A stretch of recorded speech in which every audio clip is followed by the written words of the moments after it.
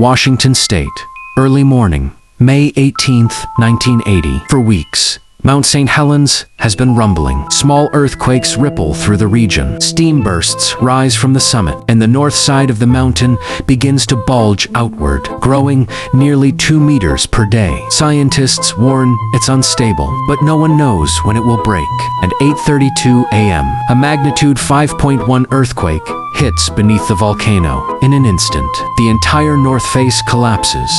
The largest landslide ever recorded, with the mountain's pressure suddenly released. A massive lateral blast explodes outward at incredible speed. Forests are leveled. Rivers are choked with debris. Ash shoots more than 15 miles into the sky and drifts across multiple states, turning daylight into a gray, silent darkness. More than 50 lives are lost, and the landscape is permanently transformed. What once stood as a perfect snow-covered peak becomes a vast, open crater, a lasting reminder of the raw power hidden beneath the Earth's surface.